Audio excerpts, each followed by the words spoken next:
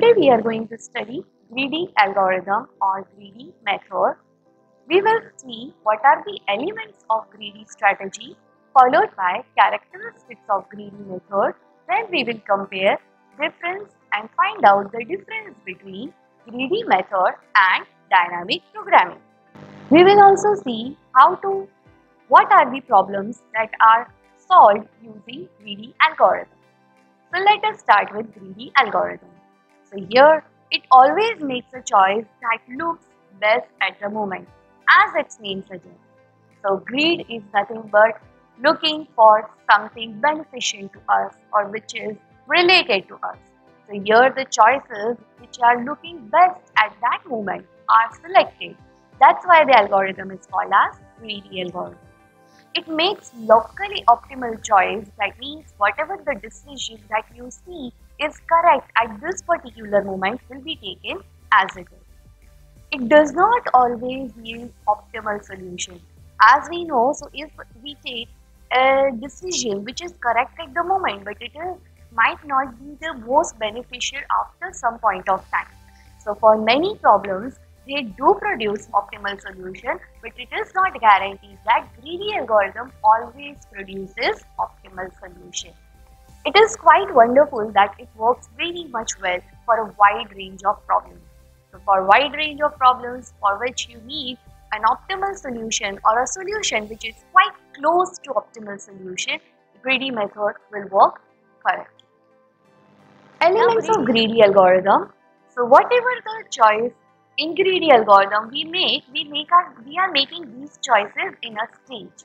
So in first stage we make choice, then we progress, then we see how much problem is left, again we make some kind of choice and then progress. So at each time my choice should be feasible. Now what feasible choice means? That the choice which does not violate constraints of original problem. The original problem's constraints must also satisfy at each subsequent step of greedy algorithm. Second, my choice should be locally optimal. At any stage, if you find more than one feasible solution, then we must make the best choice among them. That is what an optimal solution is. Irrevocable. The choice that we have made at some particular stage cannot be changed later on. So if we have already progressed from one stage after making some choice, we cannot come back to that stage and make a change in our already made choice. That is what an irrevocable is. So in greedy algorithm, at every step, my choice should be feasible, locally optimal and irrevocable. Now what are the characteristics of greedy algorithm? Now we will see the generalized algorithm for greedy method. Any greedy method which is solving some kind of particular problem is following this algorithm strategy. So greedy algorithm takes input A and A. A is nothing but variety of inputs and N is nothing but size of input. Here we have to first make our solution as an empty solution. Currently we don't have a solution. When we are starting with first to nth item or n input, every time we are selecting some elements from given input set. So A is having n inputs, we can select any one input with the help of greedy method. So whatever item giving us the maximum profit or whatever route which is giving us the least number of ways, that can be selected depending upon our problem. If our problem is to maximize some profit, we will select an item which is having maximum profit. If our problem is to minimize our weight, then we will select an item which is having minimum weight. So it depends completely on problem. So we will select any one item, whether it is maximum or minimum that is given in original problem, and select that item and put inside variable x. If that x variable or selected item is feasible with an existing solution, then we will add that x into our solution. That's why we will take a union of solution and x. But not every time we will select an item and take its union. We will first check that selected item, if I add in a solution, is it a feasible solution or not. So feasible solution is found out, then we will take its items union with existing solution. So my solution is now previous solution and its item, that is the locally selected. We will check this step for each and every item. So at the end, my solution contains selection of those items that is giving us the maximum profit or the minimum weight. So this is my simplest greedy characteristic, that is, first make your solution empty, then select an item one by one based on greedy property. That is, whether it is giving our maximum profit or the least criteria. Maximum criteria or minimum criteria, item will be selected.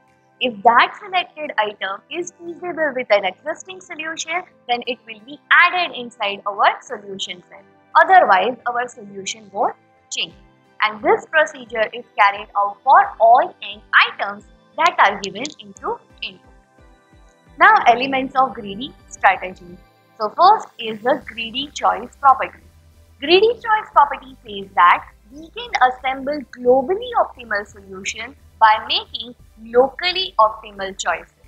For example, it says that if I take a decision which is benefited at this particular stage, it is expected that my overall decision that is taken as a final result will also give us benefit.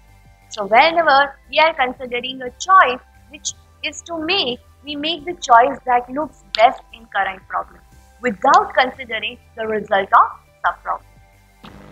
Optimal substructure says that if an optimal solution to the problem contains within an optimal solution to sub-problem.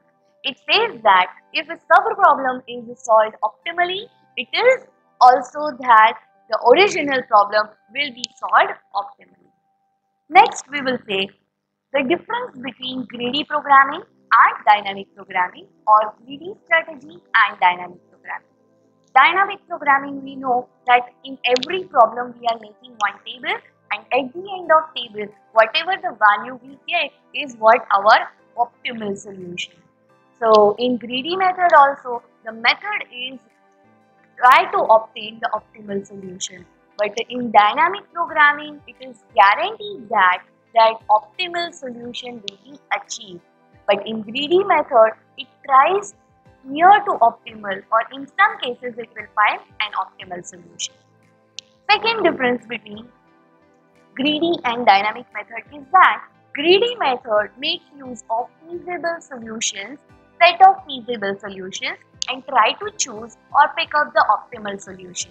So greedy method will try to find 2-3 solutions, and then it will check which one is the most beneficiary. While dynamic programming doesn't bring out a set of feasible solutions. It generates only one solution, that is the optimal solution. Next difference between greedy method and dynamic programming is that the optimal solution is generated without revising previously generated solutions. That means optimal solution is generated based on the decisions that were made in previous steps. These steps cannot change. These steps cannot change later on. While in dynamic programming, it considers all possible sequences of order to obtain optimal solution. So in any stage, we can make different choices, and at the end, the only solution that it generates is optimal solution. In greedy method, as I said, there is no as such guarantee that optimal solution will be generated. It might generate near to optimal solution.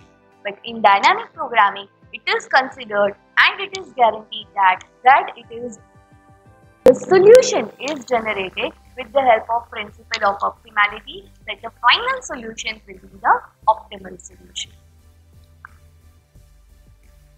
Which problems can be solved using greedy algorithm?